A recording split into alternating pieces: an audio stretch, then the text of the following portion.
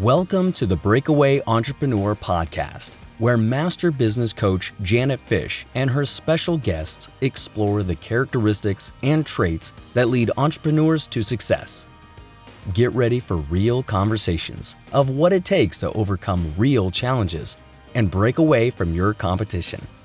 Here's your host, Janet Fish. Thanks, Ben. Publicity is different than marketing. If you're anything like me, I focus on marketing to grow my business. However, I often overlook publicity. PR expert Jill Lublin shares her thoughts on how to grow your presence with visibility-building activities. In just 1 hour a week, you can vastly increase the ability for your prospects to find you. And better yet, publicity is free. I hope you enjoy our chat. Are you an expert in your field? Do people know about you? Whether you're an entrepreneur, small business owner, health professional, even a direct sales professional, writing a book positions you as the authority you are and gets you the visibility you need. People buy from experts. Text me your email address to 310-640-8885. That's 310-640-8885. And I'll send you my 10 tips for publishing your best-selling book. My name is Susie Pruden. My company is Itty Bitty Publishing. We publish small books that make a big impact. With your Itty Bitty book, you can 10x your business. Itty Bitty Publishing is the fastest and easiest way to get to the top. ittybittypublishing.com. ITTYBITTY publishing.com or 310-640-8885. All right, Breakaway Entrepreneurs, good afternoon. I'm super excited today. We are going to be chatting with Jill Lublin. So I'm going to tell you a little bit about Jill. Jill's an international speaker on the topics of radical influence, publicity, networking, kindness, and referrals. She is the author of 4 best-selling books, including Get Noticed Get Referrals from McGraw Hill, and co-author of Guerrilla, Publicity, and Networking Magic. Her latest book, Profit of Kindness, went number 1 in 4 categories. Jill is a master strategist on how to position your business for more profitability and more visibility in the marketplace. She is CEO of a strategic consulting firm and has over 25 years experience working with over 100,000 people, plus national and international media. Jill teaches a virtual Publicity Crash Course and consults and speaks all over the world. She also helps authors to create book deals with major publishers and agents, as well as obtain foreign rights deals. All right. Welcome, Jill. Thank you so much. Good to be here. So good to see you. So 25 years, veteran of PR. Tell us a little bit about what public relations is. So, here's the deal. Public relations starts from the minute you walk into a Zoom room, a networking room, wherever you are. The reality is you're doing PR. So what I think is really important is to be really ready with your message, ready and knowing that it's all PR, my friends. I mean, really, life is your message, how you show up, how you give, how you receive, how you're clear about your business. It's all PR. So if you go out there stumbling and falling, well, guess what happens? Right? Not much happens. So the more tight you are with your message and connected to who and what you're saying out there, it makes a huge difference. So talk a little bit more about how people find their message, create their message, and deliver their message. Because I know it's all about the message. How do you do that? So one of the things, I'm going to make it sound really easy because this is what happens when you've been in a business for a long time and this is something really that all you need to listen to is don't make things complicated. Keep things really easy and 5-year-old language, I like to call it, really simple, right? And so, for instance, with the message, I like to do it and break it down this way. So fill in this blank, okay? The problem today is, and then name it. Name it not your problem, but the problem out there for the people you serve. Take away your I language and turn it into you language. And then give people 3 real solutions, like real things they can do, simple things. Keep it in the present and give them real things to do. And that makes a big difference. And one of them cannot be just call me, right? Right. It has to be value and benefit. It has to give real information. You know, Guerrilla Publicity, Janet mentioned, this is my third book. We're actually in our third edition. So excited. You know, one of the things I did was I had the privilege of talking to media across the country and asking them what do they love and hate. And I remember the editor at Fast Company, she said to me, you know, what this is all about is giving others value and benefit. Yeah. And so just keep that in mind as you're out there. That's a real key. Yeah. So what I'm hearing you say and what I see a lot in my world of entrepreneurs and marketing, it's really all about them. It's all about the problem that you solve. So I have this goofy little thing that I use, and I know it's not statistically correct, but I like to say that, let's say you and I are having a conversation and I want to sell you this pen, right? So I'm going to ask you some questions about, do you write? What kind of pens you like? And my goofy little thing is the percentage of time that you're talking as the client versus the percentage of time I'm talking is my chance of making the sale. So if I'm asking you all these great questions about pens or whatever it is, and you're talking 90% of the time, I like to say you have a 90% chance of getting the sale. And I know that's not statistically correct, but it's just an easy way to keep it about the other person, not about you, because we have a tendency to do that. So talk a little bit about how people become an expert, or what is an expert. So, by the way, Jen, I love the formula. I think that's really spot on. And who cares if it's statistically correct? It's actually, if it works and it's a way you can keep track, you know, then it's perfect. And so, being an expert, you know, in my opinion, all of you listening here are, right? You're smart enough to tune into this podcast. You're already an expert. You're an entrepreneur. You're a person with knowledge in a certain area. You're an expert. And when you forget, point yourself at your heart and say, I am an expert. Because if you have to repeat that multiple times a day, it's beautiful. Go ahead and do it, because experts are needed, and the media needs experts. And that's what I want you to remember. Who is being interviewed on podcasts like this, on blogs, in traditional media?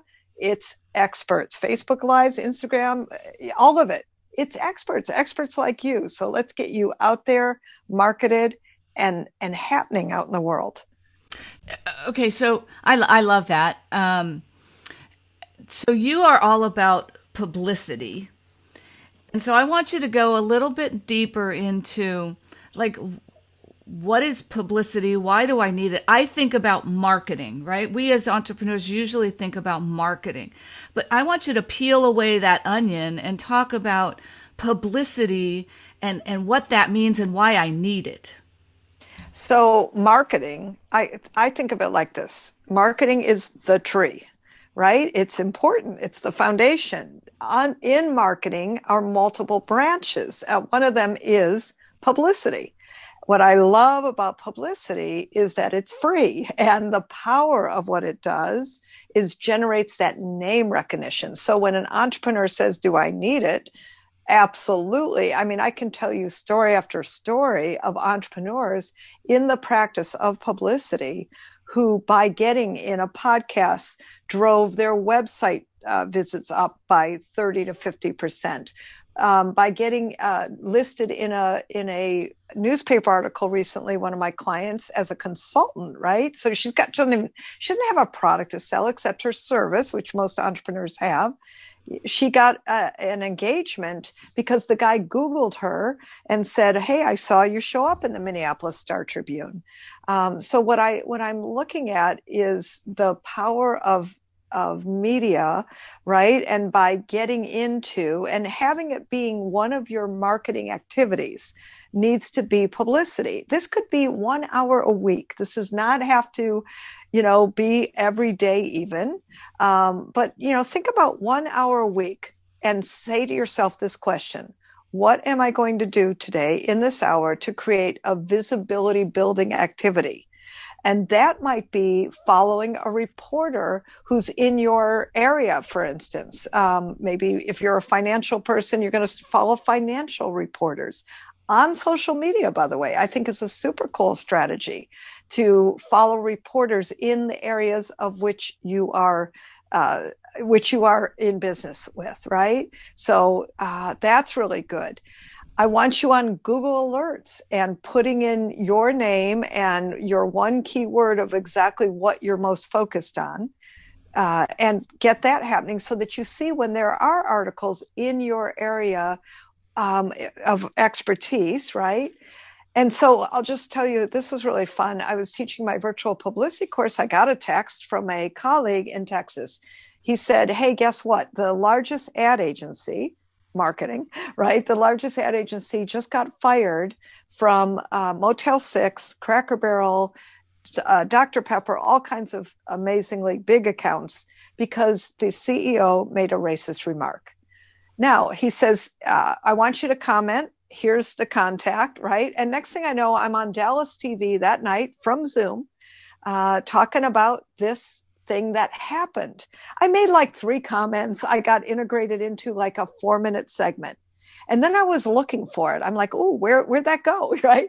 The next day I got a Google Alerts under Jill Lublin, and it's WFAA TV in Dallas, Texas, with my comments integrated in. Now that I can use that on my website. Yeah. On my social media, I can send it out. I can create and leverage more press because of it. See, that's the power of media. If you get one podcast interview like this, what's wonderful is then you leverage that to other clients, prospects.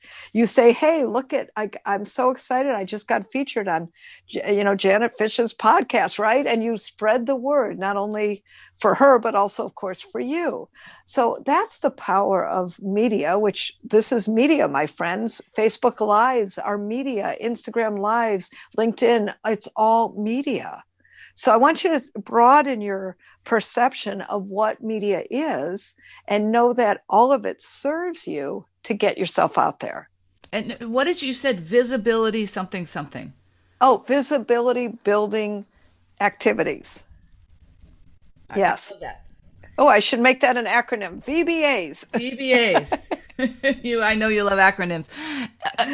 So I want to broaden, because even for me, I want to broaden people's perspective, and you've just scraped at the surface of it, because I think a lot of us are out there doing things. We might go do a podcast and be interviewed. We might go do some Facebook Lives and whatnot. So you get it because you do it every single day. But I want to go a little deeper and so I've done that. What do I do with it? How do I get my visibility? What are visibility building activities for Facebook Lives or places where if I've been on a podcast? What do I do? What do I do with it? I mean, I think, I just put it up on my social media page and then I'm done. Give us some hints of some of the things that you talk about in the virtual crash course, and then I want to talk about that as well. Oh, thank you. So a couple things. One is everything you do, think leverage. Where can I leverage this? So yes, on your social media, absolutely. On your website, maybe you do a blog about it. It's called repurposing. So I want you to think about multi-uses for one thing you do. Then transcribe it and make an article out of it. Have a 500-word article out of a podcast you just did. That makes it easy, right? Send it to a reporter who specializes in that area and say, hey, I just wanted to, share with you. And if you ever need a resource, I would love to be one. In your case, you'd send it to a business editor, right? Mm-hmm. So if you're a business entrepreneur, you want to keep in touch with business editors typically. So that's a couple different things. And then the other piece I would say to do is, so every social media, every website, every blog transcribed. And then the nature of this is to stack things. What do I mean by that? I mean, you want impact of media. You want somebody to open up your website, follow your blog, look at whatever, your LinkedIn profile and go, wow, because what they're going to see is stacked up, right? And so there's something just about sheer volume that actually really helps. So you don't always have to be concerned about, oh my God, everything I do, I have to leverage. Although I want you thinking from that mindset. How can I leverage everything I do? So that means also all your prospects need to get those interviews. Your clients need to get those interviews to be reminded about how fabulous you are and why they hired you in the first place. Right. And so I think, honestly, if you do those, I probably named 5 or 6 things, that's plenty. It's a huge start, and it'll usually generate even more, because somebody will see you. Maybe they have a podcast and they'll go, oh, may I have you on my podcast? Or somebody will pick it up in, and sometimes, by the way, the oddest things. I was in a podcast with a colleague and friend of mine. I mean, somehow people have kept seeing this on YouTube. That's what they're talking about. Great. I sometimes never know how people find the things they find, but, here's my truth. Whatever way you find it, I'm a happy camper. And for all of you, you just need to know sometimes it's really about volume. That's why I'm saying this, because through the volume, other people's networks, other people's social media status, other people's YouTube channels, like Janet, I know this is going to end up on YouTube. Who knows who will have seen this one first before the other things I have up there. So one thing I know is you never quite know what's going to pop and hit. So I like to pop a lot of popcorn. And as much as possible, that's why I talk about visibility building activities that will make a difference. So is there such thing as too much activity? This is one of the things I get concerned about. Obviously I do a podcast, right? That's the short answer. And then I leverage it during the week, and I have little sound bites, and I leverage it on all my different social medias. But I think, and during that week that the episode is published, I talk 4 or 5 ways I'm out there talking about the same episode. Like, is that the right thing to do? Like, talk to me about best practices, and can you really oversaturate your market with stuff? So it is absolutely the right thing to do. I think that's a great way to approach it. I love what you're doing. And here's the truth. Listen, people will tune in at different times to your social media, different hours, different days. You never know who's watching when. So I'm not concerned. Maybe if this is the moment they have a moment, like, oh yeah, this is the 3rd time she sent that to me. Maybe I should look at this, right? Meaning they see a different aspect. So what I've noticed, it's like reporters and the media, funny enough, in Guerrilla Publicity, we talk about 7 times for follow-up. 7 times for follow-up. Now think about that. When you're talking to prospects, similar, right? 7 to 9 times. When you're talking to media, 7 times is one of the magical numbers. So if you're doing 4 times a week, I think that's right on track. I know that people will tune in, like I say, differently at different times. So be ready to serve people for whenever they're ready to pick you up. And the other truth you got to know is they're not always reading your stuff. So when they're on there in that moment is the moment we got to grab. And I'm all for grabbing the right moment when it seems to be that right moment. Right. So it's all good. That's my point. Yep. Just do what you can do at all times, and to be, this is the words, consistent and persistent in the marketplace. Got it. So I've heard, and I don't know if this is true or not, so you're the expert. I've a Facebook presence, actually a couple of Facebook. I got the page, I got the group, I got me, I got LinkedIn, I got Instagram, I've got my email list. But just from a social media perspective, is it true that the presence should be uniform? Like, so this is my stuff. That's my logo-ish stuff, right? And I try to make it look the same on each of my platforms. Is that an important thing to do? I mean, that's kind of a branding question, but how important is it that your different, the way you look on different places is uniform and looks the same? Well, I believe in it totally. I mean, when we got on this podcast, she said, Jill, you got all your books behind you. Yes, I do. I have all my books behind me. And if you see me on any podcast, any TV show, guess where I'm sitting? Right here I know the lighting works most of the time. And, I got all my books, right? And everything's set. I think it's really good. I love the fact that your logo is right behind you. I always say to people, put anything you have. You don't have to have books. Put a logo behind you. Put a banner up. If you're a speaker, with you speaking, right next to you. Be dynamic in your presentation. Put up a great virtual background, although they have certain issues, which I don't love. I know.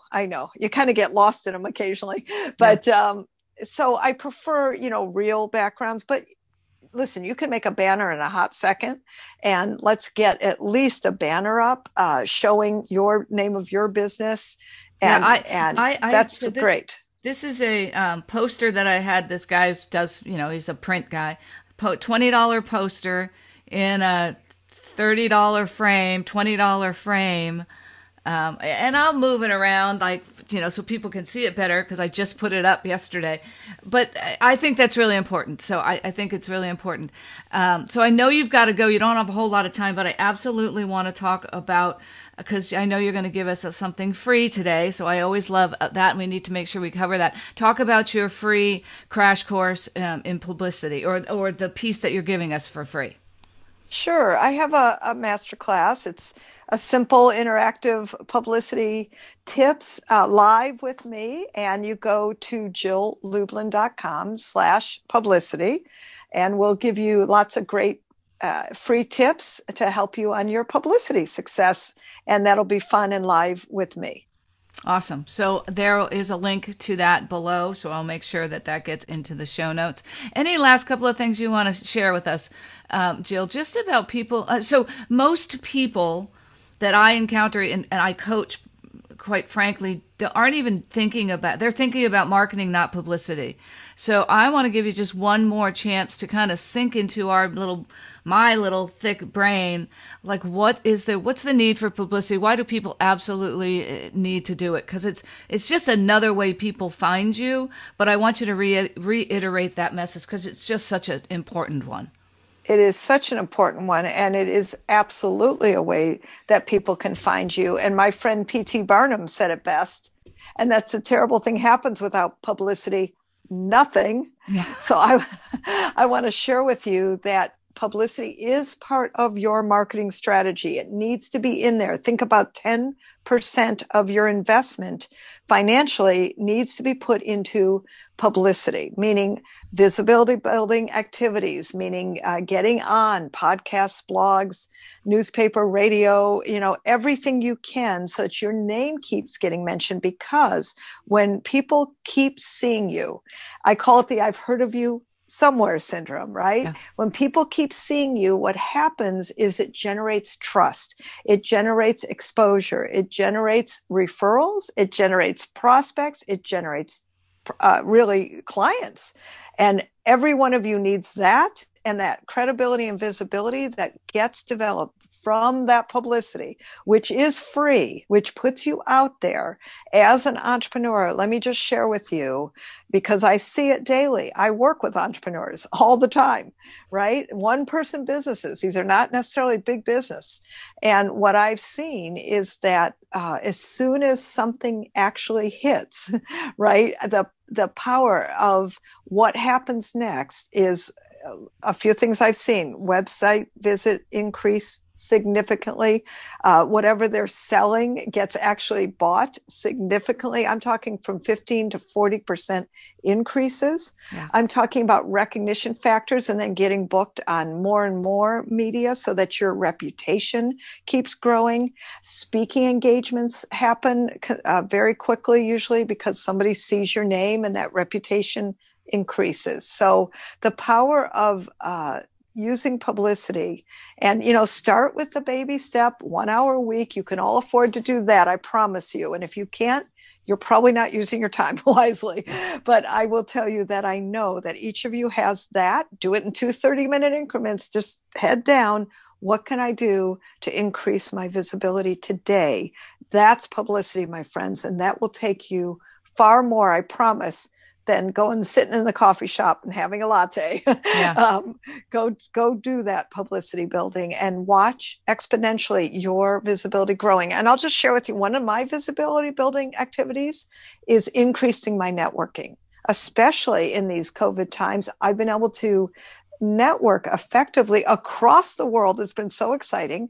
And so I spend my time in networking events as a visibility building activity. And that's publicity, which has led to lots of great things, clients, more speaking engagements. And did I mention clients, right? That's all really good. Awesome. So I'm definitely going to go check out your publicity, the free course, just because as you were talking, it just made me think, I'm doing so many of these things anyway, but I'm not really doing as much as I can with them. So I know you have to run, and I could talk to you for another half an hour, so I'm going to let you go. But I just really, really, really appreciate your time today. All right, Breakaway entrepreneurs, while it's true that success starts with your mindset, it's massive action that gets you there. So special heartfelt thanks once again, Jill Lublin. Thanks for coming on the show today. Be sure to check out her Publicity Crash Course. There'll be a link to it below. I really appreciate your time, and I wish we could spend more time just catching up, but we'll have to do that at another time. I look forward to it. Thank you so much. All right. Thanks, Jill. Okay. Ben's going to take us out. Thanks for your time. Bye, sweetie. Thank you for listening to the Breakaway Entrepreneur Podcast. If you like the show, please rate, recommend, and review us on Apple Podcasts, Google Podcasts, or wherever you get your podcasts so we can share more actionable insights with the entrepreneur community. Until next time, challenge your mindset, be bold, take action, and financial freedom will follow. You can get helpful resources and templates to guide and inspire you from Janet's free Breakaway Entrepreneur Toolkit. Get it now by going to www.breakawaybusinesscoaching.com/toolkit.